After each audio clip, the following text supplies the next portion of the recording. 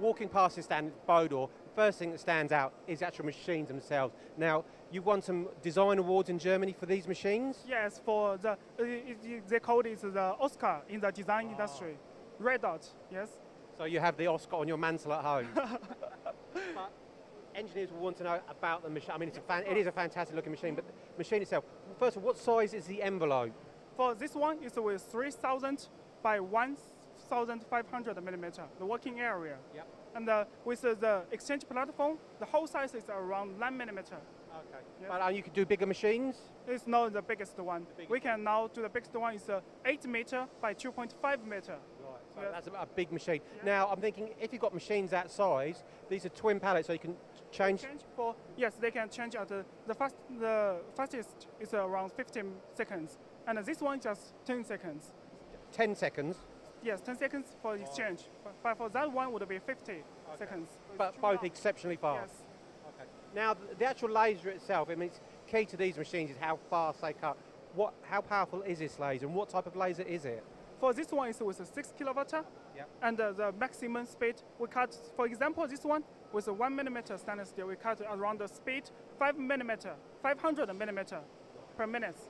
Yes. But this is a 6 kilowatt laser. What's the most powerful laser you have? We now have 30 kilowatt. It's a similar machine with this one, but much stronger than this one. This machine, we call it S series, which means super, start from 6 kilowatt. Okay. Now, having a more powerful laser, I'm thinking it's going to cut thicker depth. That's not the reason you have a more powerful laser. Is that correct? High power laser is much stronger, but it's not so common use.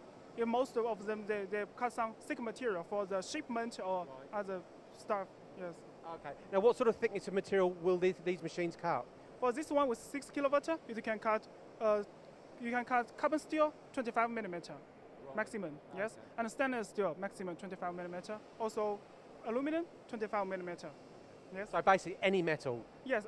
Most of this metal they can absorb the heat from the laser, so we can cut it. It's okay. Now, I'm thinking as well, using this machine, the control system, is it easy to program, easy to use? Yes, of course. For this one, this one with a 32-inch touch screen here.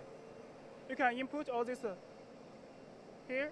You can choose all these drawings with DXF or DWG or NCE, the pro format, and just choose here. Here is a demo for the for the drawings, and you can choose one. Maybe we can choose another one here. Then you can just select it and find to set the parameters here.